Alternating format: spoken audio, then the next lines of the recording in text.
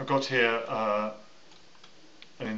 warehouse that's been modelled within SketchUp, and I'm going to show how to rig up just simple lighting using LightUp. So first off, I'm going to open Preferences, and you can see I've set up to light every 10 centimeters over the surfaces of this model. I'm just using sunlight, and that's it. So let's just close that. We click Tool, and we get the lighting. You can see some nice lighting coming through these skylights here onto the walls. It's rather dark over here, so if we just open up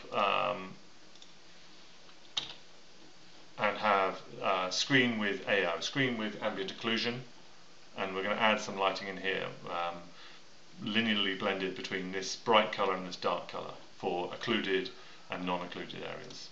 So just click on Tool, and that's a combination of ambient occlusion plus the sunlight. Now it's getting a little washed out here, so I think that's probably too much, so let's just bring that down. In LightUp, if you change this multiplier, it won't trigger a recalculation, it will just rescale the previous results. Hit Tool. That's much better. So here we've got some sunlight coming through these openings at the top, and some ambient occlusion. I can open Preferences and just click Lighting Only, so you can see just the lighting on its own without being blended to the textures, which is sometimes useful. Finally, I've just got sort of a blank background colour out the window, so I really want to have a skybox. So I click on the skybox selection, and I'm going to choose this HDR image as my background, and I'm just going to click on Show Skybox.